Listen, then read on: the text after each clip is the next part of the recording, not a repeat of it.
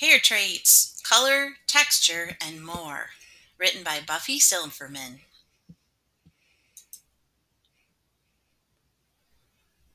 It's time to feed our brain dictionary, boys and girls. Let's look at the glossary. One word you'll see repeatedly today is alleles. It's kind of a mouthful. Allele. It's one or two or more forms of a gene. Birth parent. A parent who is genetically related to his or her child. Gene, one of the parts of the cells of all living things. Genes are passed from parents to children and determine how you look and the way you grow. Pigment, a substance that gives color to something. Trait, a quality or characteristic that makes one person or thing different from another. White forelock, a patch of white hair above the forehead. Widow's peak, a V-shaped point formed by hair in the middle of the forehead. Keep your eyes and ears peeled for these words as we continue to read. Page 4. Traits. No other person looks or acts just like you. You might have brown eyes like your brother. You might run fast like your mother, but you are different from them in other ways. Page 5. The ways in which people differ are called traits. Skin color is one trait. Freckles are another. People have many traits. This girl has dimples. Her friend does not. Dimples are a trait. Your body has directions for different traits. These directions are called genes. Genes tell your body how to work and grow. Let's read that again.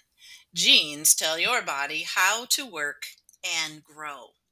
You have thousands of different genes. This picture of a gene was made on a computer. Pretty cool, isn't it? Page 7. Genes come in pairs. That means in twos. You got your genes from your birth parents. One copy of each gene came from your mom. The other copy came from your dad. Birth parents are related to their kids.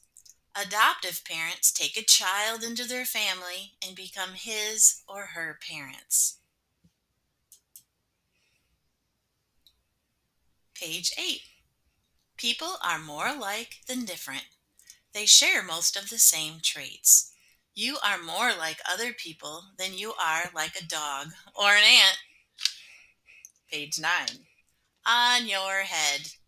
Look around. You see children with black hair. Others have brown or blonde hair. A few have red hair. These kids below have different hair colors. Page 10. Hair color is a trait. Genes give directions for hair color. This girl has brown hair. Brown hair is a trait. Page 11. How do genes control hair color? They tell the body to make certain pigments. Pigments color hair. Genes also tell the body how much pigment to make. Pigment is a substance that gives color to something your skin. Your skin has pigment too. This boy's genes told his body to make lots of pigment. That's why he has dark hair. A gene comes in two different forms called alleles. This boy has alleles for dark hair. Page 13. This girl's genes told her body to make less pigment. That's why she has light hair.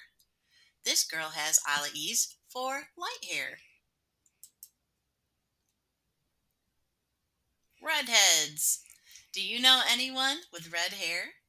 Fewer people have red hair than any other color.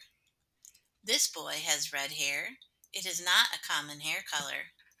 Red hair comes from a special pigment.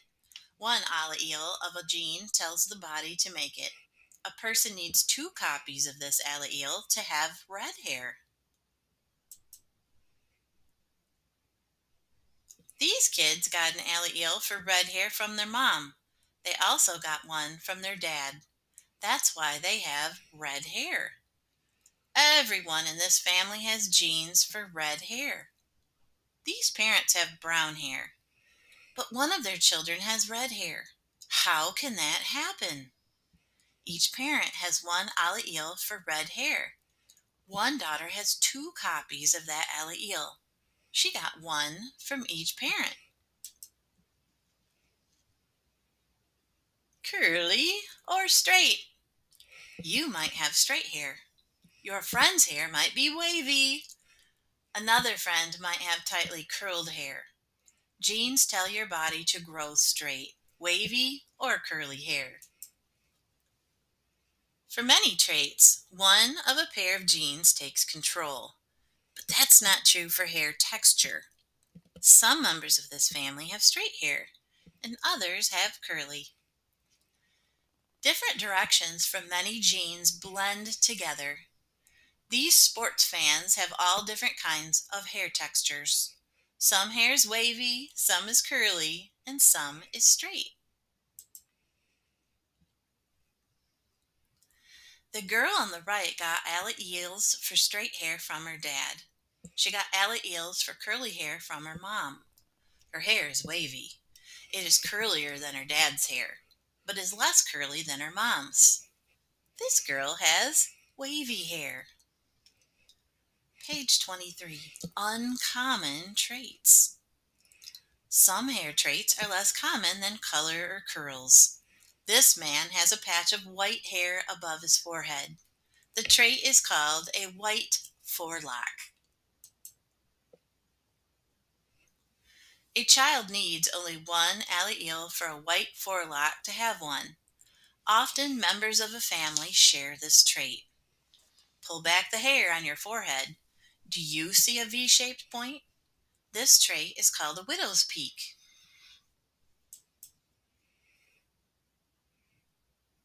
This boy has a widow's peak, but this girl does not. Her hairline is straight. Scientists aren't sure how genes control widow's peaks. Hair can be straight or curly. It can be black, brown, blonde, or red. What hair traits do you have? Quiz time! Let's see what you've learned, boys and girls. We'll play and learn together. Question number 1.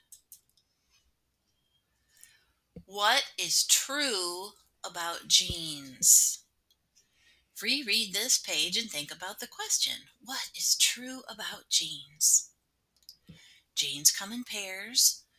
You got your genes from your birth parents. One copy of each gene came from your mom. The other copy came from your dad. Your mom and your dad make a pair. Here's our question with 4 answer choices. It's so important to read all 4 choices that you can find so that you can find the very best choice. What is true about genes? There are about 220 of them in the human body. Do you remember if the page gave us a number? Choice B, they come in pairs. Does that sound familiar? A mom and a dad make 2. Choice C, they need fats to function. Do you recall reading about fats? Choice D, they are made in the body's liver. Liver, liver, liver. Do you recall the word liver? Now that you've listened to all 4 choices, pick your best choice and let's see how you did. Is it A, B, C, or D? Do you have the answer in your mind? And the answer is B. Genes come in pairs. Mom has a copy of genes. Dad has a copy of genes. 1 + 1 is 2, and that is a pair. Dun da da. Question number 2. Here's the question. Genes tell the body to make certain pigments which act to. So we have to figure out, what do pigments do? Let's reread this page together. How do genes control hair color? They tell the body to make certain pigments. Ooh, that word was in the question. Pigments, there it is again, color hair. What do pigments do? Color hair. Genes also tell the body how much pigment to make.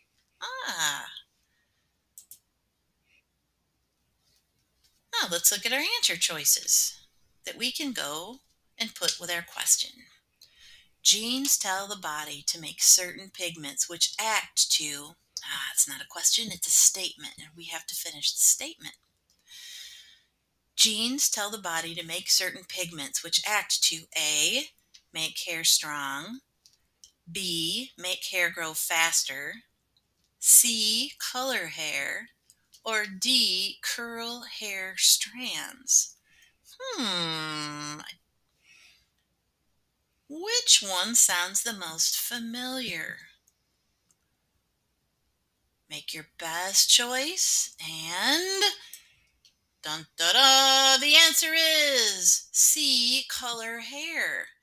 Genes tell the body to make certain pigments which act to color hair. Question number 3. Don't you love that furry 3? I do. Here's our question so we know what to read for. What has to be true for a daughter to get red hair? Read this. These parents have brown hair. Yep, Dad has brown hair, Mom has brown hair. But one of their children has red hair. There she is up at the top. How can that happen? Each parent has one allele for red hair. One daughter has 2 copies of that allele. She got one from each parent. Here we go. Let's answer the question with 4 good choices. What has to be true for a daughter to get red hair? Choice A. At least one of her parents has both gene copies for red hair. One parent, 2 copies. Now, letter B. She got 1 black and 1 blonde gene from each parent. Does that make sense? Choice C. Each of her parents has 1 allele for red hair. And D.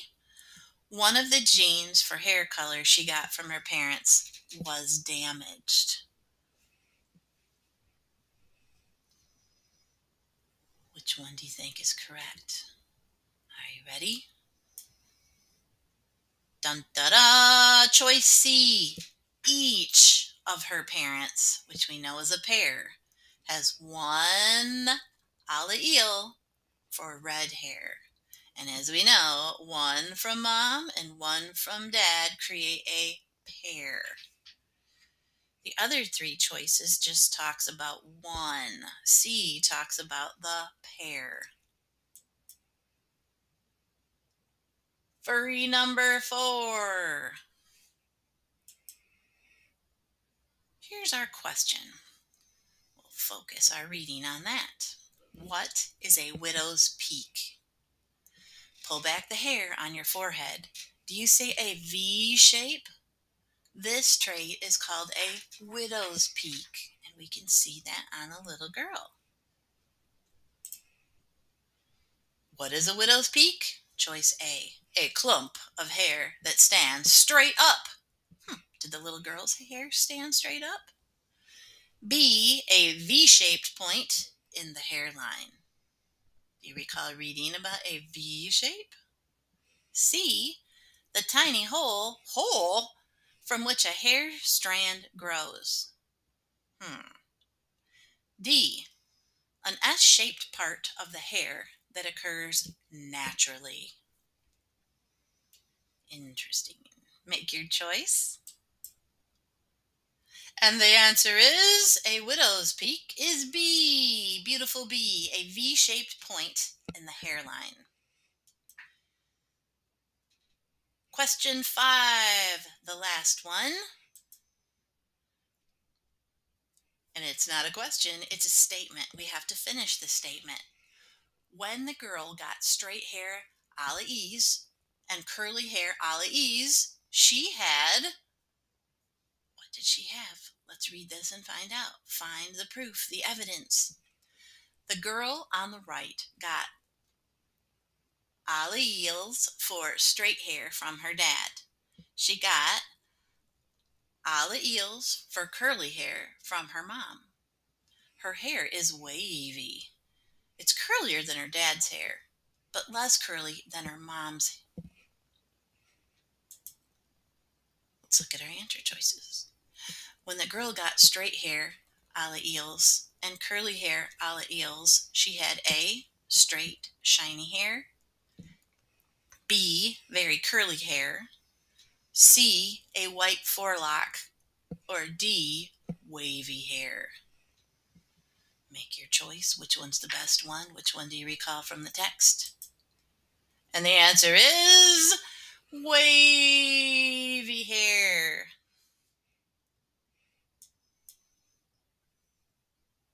So very exciting, boys and girls. This will add to your accelerated reader point goal. If you simply look at the picture, you will see that in that accelerated reader. It's called Hair Traits, Color, Texture, and More. Our author, again, is Buffy Silverman. This is a nonfiction book, meaning it's based on truth. It is a third grade level reader. There are 650 words, and all you have to do is type in that quiz number that you might want to jot down, 151033. It'll take you right to the test, which just happens to have 5 questions. If you get all 5 questions right, it is worth half a point. Good luck, and I hope you enjoyed today's story.